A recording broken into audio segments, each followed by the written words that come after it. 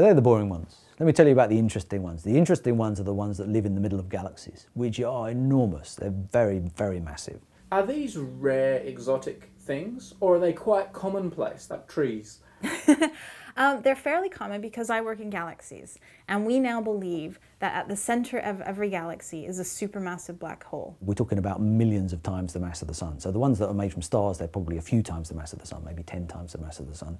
Now we're talking ones that are maybe 1 million times, 10 million times, 100 million times the mass of the sun. And as far as we know, pretty much every galaxy in the universe has one of these massive black holes lurking in its center. The main thing it sort of connects to is how big the galaxy is, and probably in the sense that you would expect, which is if you've got a big galaxy, it tends to have a big black hole in the middle of it. If you've got a wimpy little galaxy, it tends to have a small black hole in the middle of it. The short answer is nobody really knows. Well, I think that's still a pretty open question that really takes us back to the very early universe and the formation of the first galaxies. So whatever is seeding the growth of these supermassive black holes is happening a very, very long time ago. So this is about how to produce a seed black hole. We think we understand more or less how they grow by eating material, by accreting matter and growing. Forming in the early universe is still open. Yeah, it could be the very first generation of stars we believe are very massive. There could be several hundred solar masses. And you could form a black hole, maybe several hundred solar masses from those first generation of these superstars. And they might, for example, quickly gobble up the gas around them and grow very quickly. Or it could be that you have lots of stellar mass, more ordinary 10, 20, 50 solar mass black holes that quickly merge together. And I don't think that that's very clear, whether it's lots of small things coming together or whether you create a fairly large seed all at once that then grows. And it's particularly interesting when you realize that we can see now very powerful quasars very far back in time. The most distant quasar now known is at redshift of 7.1. Redshift of 7.1 means we're seeing this quasar, a very powerful quasar, about 700, 800 million years after the Big Bang. So we're looking back, over 12 billion years back in time. It didn't have long to grow, and the black hole in the middle, it must be about 1 billion solar masses to produce the power that we see. So 1 billion solar masses of material has grown within a few hundred million years. And that's quite tight. So forming the black holes, growing them quickly enough, it's just about feasible in the model, but it's an interesting question as to how it actually worked. I mean, you can kind of see how they grow in that one of the ways we know that galaxies grow is by crashing into each other and merging to form bigger galaxies.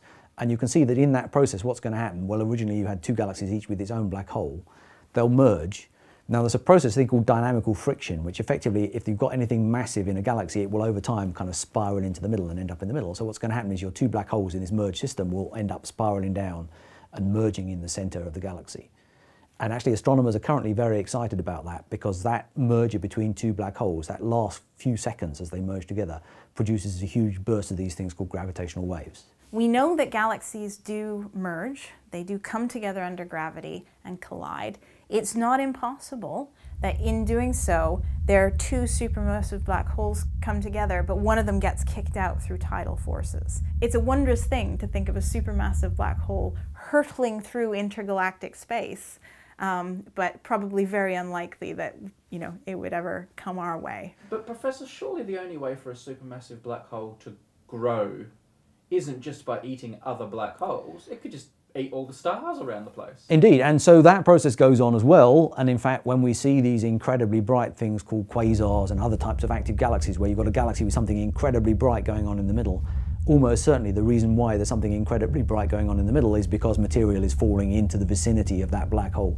And again, once it falls into the black hole, you don't see it, and so actually that wouldn't make it bright. But these very energetic processes that occur close to the black hole horizon are very likely creating some of these very energetic phenomena we see, and that will make the black hole grow as well. So it's kind of like the bustling crowd waiting to fall in gives off a whole lot of heat and energy. Something like that, yeah. And because it's falling in from such a long distance, and because the black hole is so dense, it's got a long way to fall. So if you think, if I drop an apple onto the floor, it's only going that far and going bang. But if I take the same amount of mass in the Earth and squish it down into a really dense object, drop the apple from the same height, it's got a lot further to fall. It's going to be going a lot faster by the time it reaches the black hole. So it's converting that potential energy into thermal and kinetic energy. So it's really transforming, you know, something that's falling into something that's very energetic. The trouble is that once it's snacked on everything that happens to come within reach of it, that's it, right? Because actually things tend to stay on just the orbits that they were on to start with, and so the timescale for any more food to arrive is actually very long. So indeed what you say is true, that a black hole will grow kind of within its sphere of influence, it'll eat everything up, but once it's done that, it's kind of run out of things to eat. And so actually at that point it will probably no longer be accreting, and that's probably why some galaxies are in this state where we see a very bright nucleus where they're clearly in these actively eating phases, where others like the Milky Way, there's really not that much going on in the centre of our galaxy, just because probably the black hole is not eating anything very much at the moment. Does the supermassive black hole at the centre of the Milky Way have a name?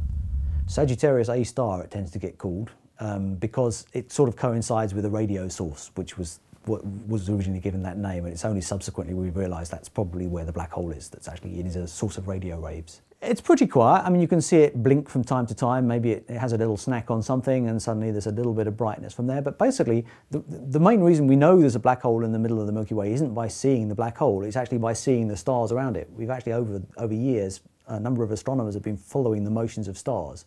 And it looks like there's a whole bunch of stars near the middle of the galaxy which are whizzing around at quite high speed, which means there's a pretty strong gravitational field that's holding them there, but there's nothing much to see. And so there's, you know, several million times the mass of the Sun. You can figure out it has to be the mass in order to generate these kind of orbits, but it's not actually giving out much light. And so that's probably the strongest evidence for one of these supermassive black holes there is that there's clearly something very massive there, otherwise you wouldn't have these stars following these orbits, but actually it's not doing anything other than being very massive, which is kind of the definition of a black hole. It's a lot of mass and not much else. So probably, although every galaxy has this supermassive black hole, they're not always in an active phase. They may go through phases, or they may only switch on once in the early part of the galaxy. Physically, even though it's a very, very small fraction of the size and mass of the galaxy, we think that the black hole itself plays an important role in governing the evolution of that galaxy. Black holes at the center of galaxies can actually drive material out, which is a really counterintuitive thing. And that's because material comes down towards the black hole. It has to lose angular momentum. It usually forms a disk. That disk gets really hot because the material in it is rubbing up against each other and produces radiation. That radiation can drive a wind that then blows material out of the black hole.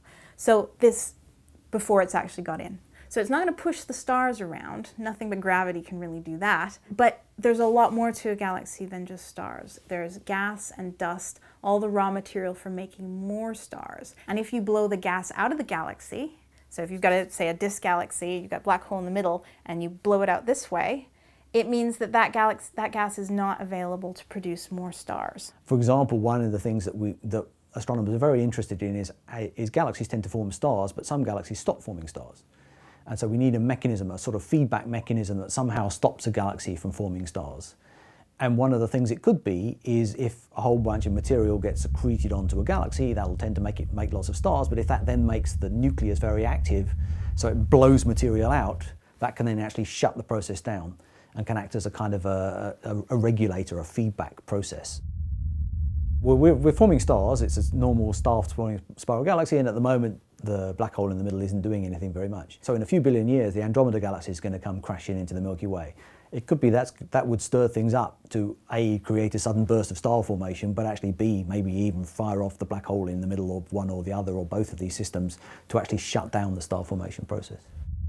Galaxies can go through a number of generations of these things, so it could well be in the past that the Milky Way went through these active phases, maybe that slowed down or shut down star formation, or maybe it never quite got to that point. So it could well be that if we could kind of wind the clock back, we would see the black hole in the middle of the Milky Way doing more dramatic things than it does now. But then we wouldn't have our gas. Well, there's more gas. There's always more gas arriving.